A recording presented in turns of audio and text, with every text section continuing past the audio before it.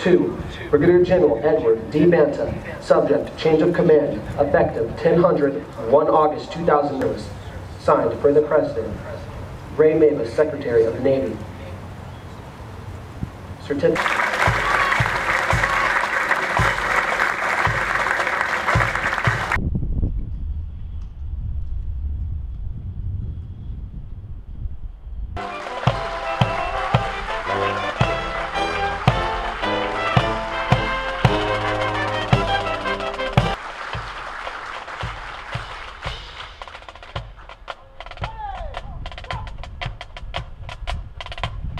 The installation commander for the Marine Corps Logistics.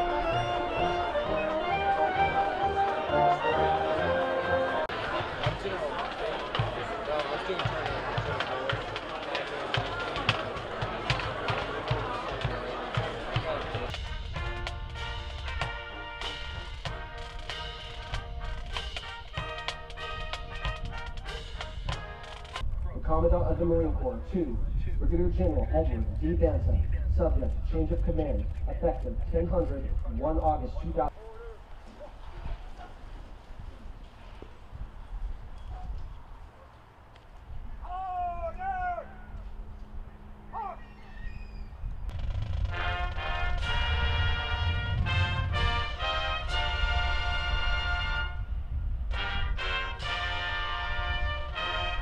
For the President, Ray Mavis, Secretary of the Navy.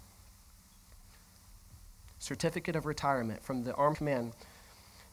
Please accept my sincere appreciation for the caring and compassionate role you have played as a key member to our Marine Corps family. It is with great pleasure I say thank you and Semper Fidelis.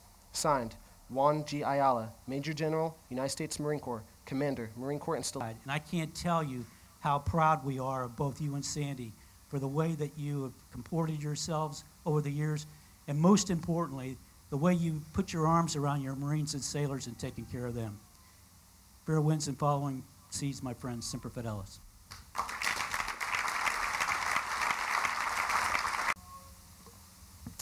First and foremost, I want to thank you.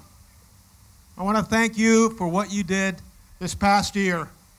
Very challenging year. Think about it. 2 wildfires, sequestration, shutdowns, you name it. But it was a very, very challenging year for this base, for all 5 bases. But I really want to thank you for that incredible support you gave to that magnificent MEF of 50,000 Marines, geographically spread over 5 installations, which are represented here. For all of the Marine sailors, civilians, and families in Marine Corps Installations West and our regional installations, I am privileged and humbled to be here to join your ranks. You have a tradition of excellence that is going to be incredible to fall in on, and it's just wonderful to be here, so I look forward to serving with you. Out the door. But the one thing that has remained constant, and that has been the Marines. Whether we have the Marines active duty, retired, sitting out here in the audience today, to the one standing behind me. That esprit de corps has always remained constant. Our equipment has changed, our tactics have changed, everything evolves over the year. But the camaraderie and the esprit de corps with the Marines and sailors has always been constant, and we all love them for that.